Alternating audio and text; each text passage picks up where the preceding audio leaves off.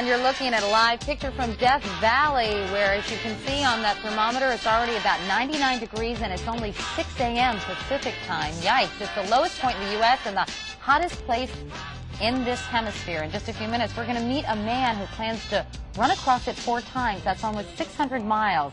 And we'll find out why. Maybe those might be the first 3 questions I ask him, actually. Right. All right, before we get to that, we want to introduce you to Marshall Ulrich.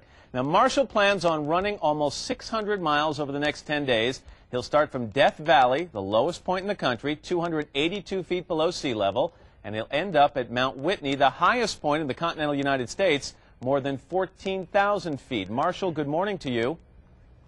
Good morning. And as Katie said, why? Well, the main thrust of this is to help starving children around the world. Working directly under the Pope, Sister Mary Beth, she heads up the Religious Teachers Philippini, and they have missions throughout the world that help starving children as well as war-widowed mothers. And this is to raise money for those missions. They're in Brazil, they're all over the world. So obviously basically. charity is at the heart of this, but I mean, this is an enormous challenge. Well, listen, take good care of yourself. This is an amazingly grueling feat that you're attempting, and we wish you all the best of luck, and of course we're happy that it's for such a good cause. Marshall, thanks very much and good luck. Thank you very much, and it is a good cause. All right.